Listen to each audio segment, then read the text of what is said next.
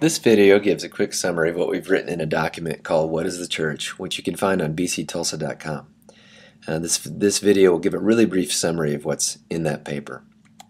To talk about the church, we have to ask the most basic questions we can about God and ourselves. Questions like, who is God? What has He done? Who am I? And what do I do? How do I respond to this God? The answers to these questions are found in what we call the gospel. The gospel is the central storyline of the scriptures. It's what they're ultimately about. The gospel includes truths about who God is and what He's done, and truths about who I am and how I respond. So the church absolutely must be grounded in gospel truths and practices if it's going to be a healthy church. We've addressed what the gospel is, both in its truths and practices, in a gospel statement we have posted on bctulsa.com. You could look at that if you want more detail. Another central idea we've arrived at about the New Testament church is a dynamic you can see in the book of Acts. In Acts, we see that the church is always doing two things. One is the church is always being established. What this means is it's becoming mature. It's becoming the people of God in a unified, solidified manner. At the same time, the church in Acts is always expanding. It's the constant movement outward to introduce new people to the gospel who will also eventually need to be established in the gospel as well. As we look throughout Acts, in particular the letters of Paul, we can see more clearly what establishment and expansion look like. Establishment looks a lot like what we could call little houses.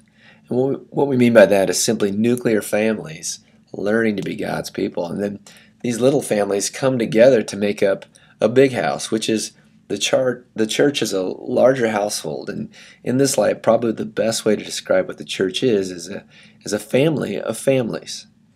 And when we think of church this way, it becomes pretty obvious that, like any family, the church has to be made up of life-on-life, close relationships.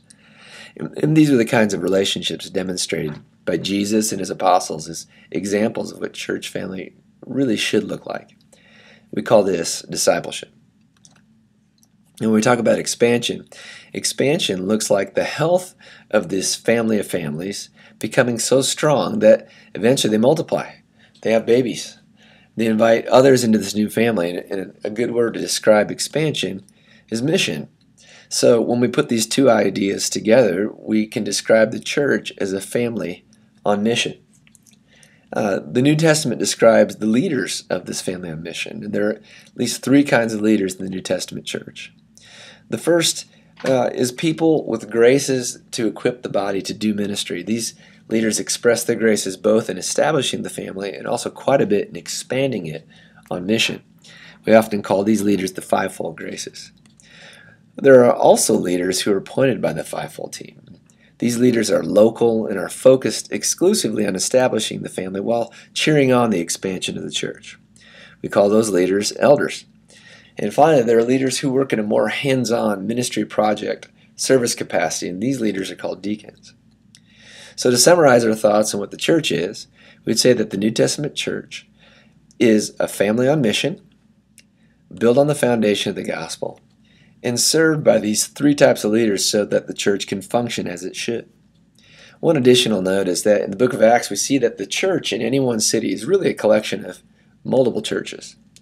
And in Acts, we see that some of these city churches, like the one at Antioch, appear to have a resident fivefold team that would also be sent out to start up and establish churches in other cities.